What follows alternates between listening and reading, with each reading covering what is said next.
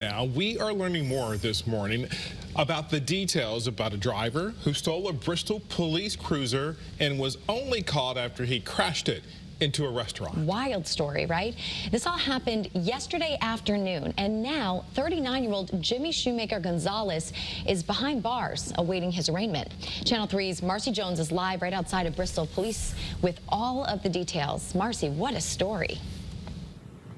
It really is, and it never ends. Just when you think you have all of the details, something more comes out, you two.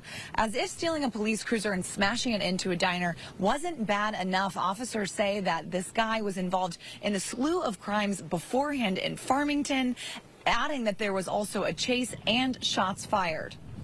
Police say around 11:45 Thursday morning, Jimmy Shoemaker Gonzalez hit a plow truck with a stolen car near Brookside Lane.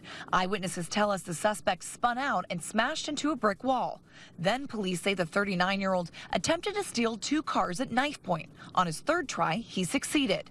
That driver, a 27-year-old man, was taken to the hospital for a stab wound. Gonzalez then fled and arrived at Cambridge Park in Bristol. That's where he ditched that stolen car and managed to get behind the wheel of a police cruiser. Witnesses tell us that they heard several gunshots and everyone took cover. The crime spree ended after Gonzalez drove 2 miles and slammed into Palma's Diner. Customers inside the diner say it was like a scene out of a movie. I heard the siren. I thought it was the ambulance coming by, but it made like a blow. It was like a bomb. So we went to look to help the officer, but we realized it's not an officer.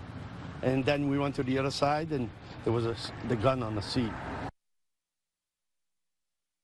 The suspect has a long rap sheet, and he's currently being held on a $1 million bond awaiting his arraignment. Reporting live in Bristol, Marcy Jones, Channel 3 Eyewitness News. Marcy, thank you.